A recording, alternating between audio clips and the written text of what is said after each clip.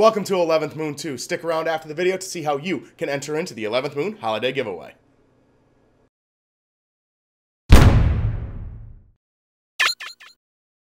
Balls! Where are we going, Craig? Going in here. Is this the Thwomp one, or is Yeah, this? it's Thwomp. It's Thwomper. Yes!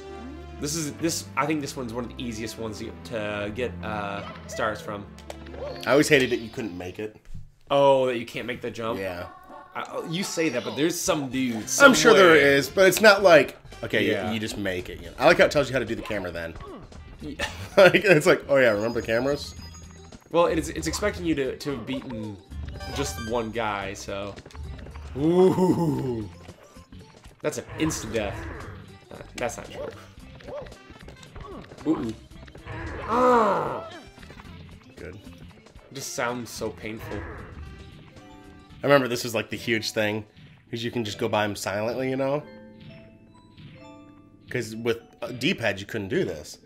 It was digital, so it was either you were going that direction or you weren't. Really? So with an analog stick... We learned something new today, myself and viewers. Craig knew it. He told us. So really, I didn't know that. So I mean, it's not like the you first time ever, but... I mean, couldn't you do press harder or not on a... No. Really? No. Felt It's a digital pad. I guess you're right. You can technically go to this part really quick by like doing a long jump right there. Yeah. That corner you can cut across. Oh, I'm with you. Oh shit. Whoa. Destroy him. I always thought this was like the most epic fight ever when I was a kid. It's terrible. Well, I know, but when I was a kid, like compared to the King Bomb, which I thought was like stupid because I couldn't figure it out at first. This one right here, I really felt like I was doing something because it's like Bomb was tiny compared to this guy, even though it's like clear and apparent and obvious and easy to do. Yeah. Like for whatever reason, I was like, whoa, you know. Did you go underneath him whenever you do this, or did you try and go around? My very first time, yeah. Of course you could try to go around. I went around him. I didn't go underneath him. Yeah, of course not. I mean, yeah. when you know, the first time you play it. Of course, you know, then again, some people I'm sure were like, please, this is elementary. But it all depends on when you played it, too. Oh, yeah. I always like that little back. And you can just get in. Yeah, I like that. Can you get the owl now or no? Is the owl not there? No, you have to do the one that's for the bird cage. Isn't that yeah, the bird cage. It's a play or something, isn't it? It's like isn't it? Oh. Yeah. What? When did you get good at this? You must be using hacks. Whoa. That was a bullet bill coming in hot. Shit. That's not this one. It's one of the stationary ones you can... Oh, still more. One of them you can do something and like hop your way up. You don't even have to. Or you could just do that and be there. And... See, look at this. You're just farming them, dude. Oh yeah. At this point, we're already what?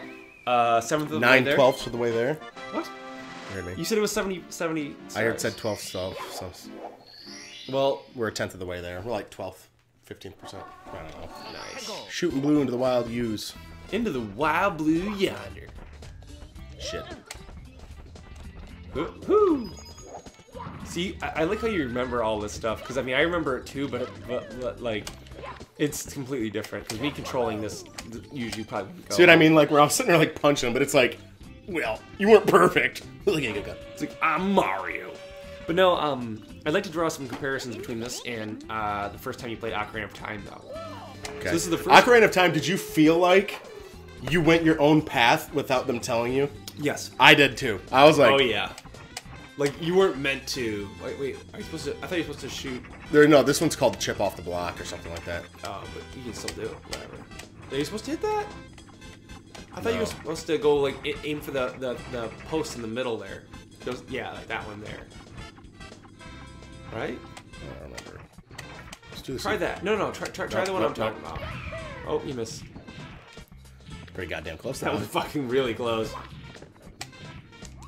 Can I get back? Yeah. Can you get back? No, but the first time I played Ocarina of Time versus the first time I played Mario. First time I played Mario, I was like, whoa! You know, just really impressed or whatever. Mm-hmm. The first time I played... you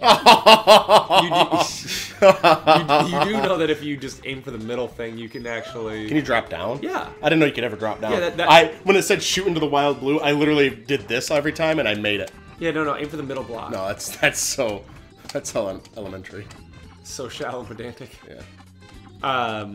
But no, the first time I played that, like, because I never played... Oh, I usually hit it. Whatever, I'll just do the normal. I had never played a game so dark or whatever right at the beginning. It's like with the dream sequence and all that stuff. I was like sitting there just watching it and going, oh my god. Like I freaked out. Like this game blew my mind as a kid. Like I couldn't believe Mario 3D and all that stuff. But that was where I went off. That's why I've always been hesitant about doing that on the show because, you know, I'm like, I don't know if I can handle it. Handle what? Playing Ocarina of Time on the show, because I mean we've streamed, you know, that kind of stuff before, but on this it's like I might just sit there the whole time going, whoa, yeah. Oh. I think it might be kind of fun to do it. The red coins on the floating aisle. Hey, leave that in the comments if you guys want us to play Ocarina of Time sometime. Let us know.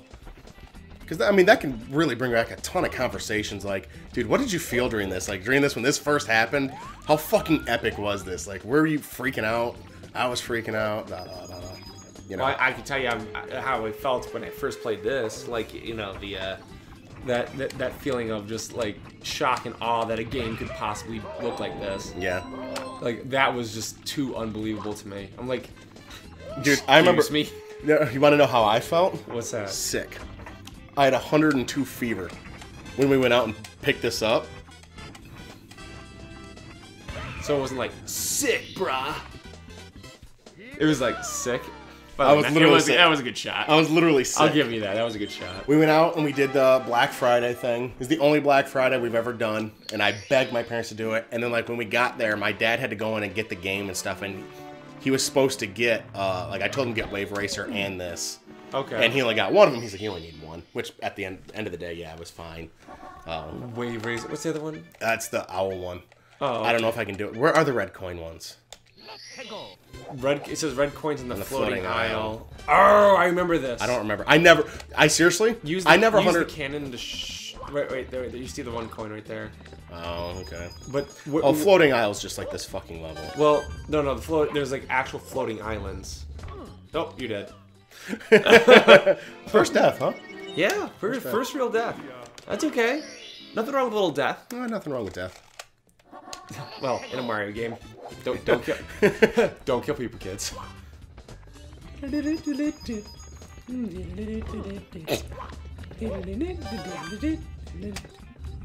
know, I always think of this song.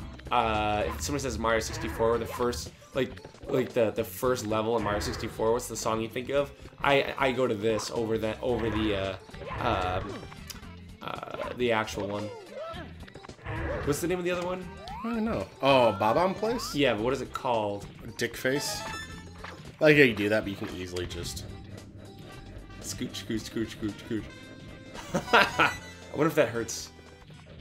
And the 11th Moon holiday giveaway question today is, if Yoshi and Kirby got into an eating contest, who would win?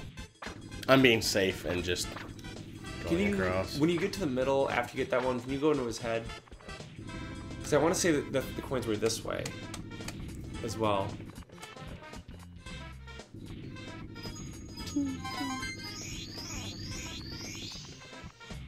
You chased it? Really?